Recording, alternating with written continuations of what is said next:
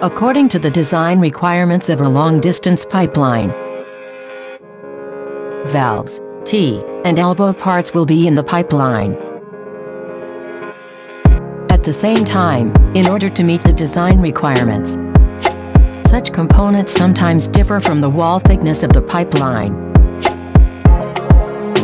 Moreover, the insufficient bending radius of the pipe elbow will cause the internal diameter of the pipe to change. Therefore, there are certain risks when we use conventional pigs. However, the polyurethane foam pig is due to its elastic and compressible properties. Therefore, it can smoothly pass through such pipes without being blocked.